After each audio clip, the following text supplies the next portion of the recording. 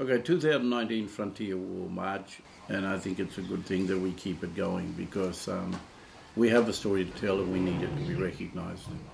And we must make every effort to get them to recognise that our people in those frontier conflicts did in fact fight for our land. They fought for the protection of our land. They fought to keep our land. And they fought hard. They were not going to give it away. And they shed a lot of blood and lost a lot of lives. There was a lot of military intervention as a result of free settlers being killed, and the authorities sent them out to suppress and put down these uprisings by our people. What happened during this period is many thousands of people were killed. Unfortunately, many of our people still lay on the ground. Their bones are still scattered. They've never been buried. There are no memorials.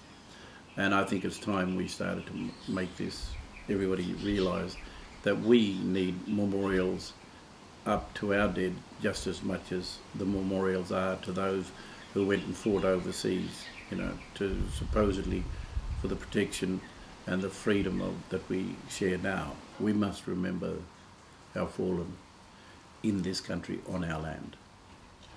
A lot of blood was shed. So it is important that we remember them as well.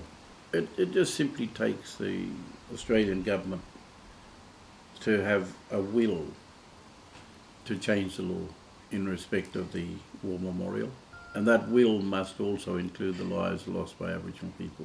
I believe that we recognise that at a national level and that we understand that and let everybody know where all these massacres occurred.